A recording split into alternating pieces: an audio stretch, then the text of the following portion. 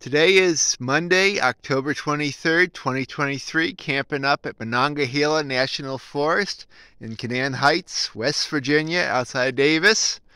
Beautiful day. It's going to be a great week. I have this great campsite I got. It's really it's not super far off the road, but it's nice. I could actually back the truck up farther, but I wanted to be on an angle like that for better sleeping. But the campsite itself is way protected off the way off the road, so you have very good screening. All this beautiful mountain, some of it's mountain laurel, little stuff. Big stuff is rhododendron or great laurel, and it just it grows all over the place here. The woods is thick with it. It's a great. I love coming up to Monongahela National Forest. I mean, too bad it's 500 miles from Albany. I'd come out here a lot more. But every 2 years it's special. And this year I've decided, this is going to be my camp for the week. I'm going to spend my whole week around Davis. Do a lot of bike riding, hiking. Go down to the wildlife refuge. Maybe go to Dolly Sods and Seneca Rocks one day.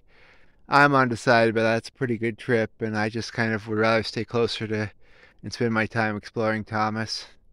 I actually got this campsite at like 6:30, 6:45 last night, and it was cold and dark, and I really didn't set things up too much till this morning. But I figure if I'm gonna be here for through Saturday, that's 5 more nights, I might as well have the tent so I can put gear in there, or if I get cold, I bring the heater in and get warmed up. And but this campsite is really basically perfect for me. It's just a nice size. And as I said, I could bring in the truck back farther, but I have it up there farther in part because there's better sun there. But yeah, I love this site. I don't think I've ever camped at this one before. I've camped at a couple of the other sites, many of them are very similar to this.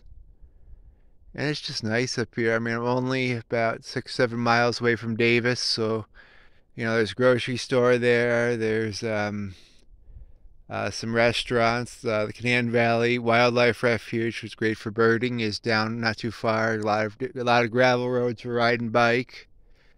And yeah, it's gonna be a great week.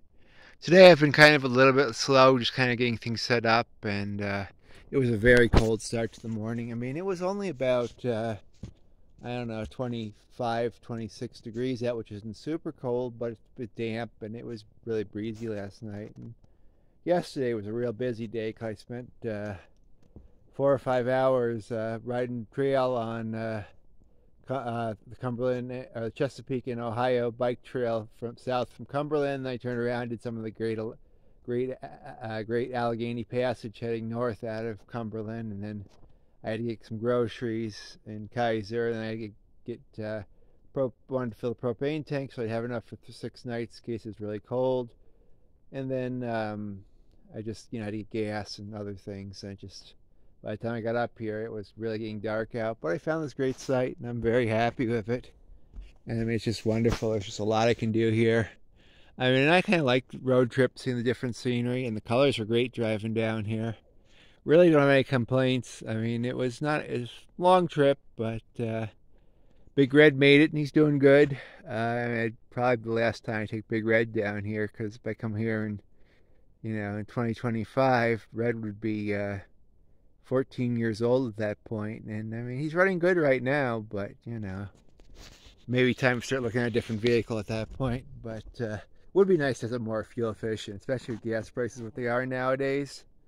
I mean, Red does pretty good, but Red drinks fuel, especially in those mountains.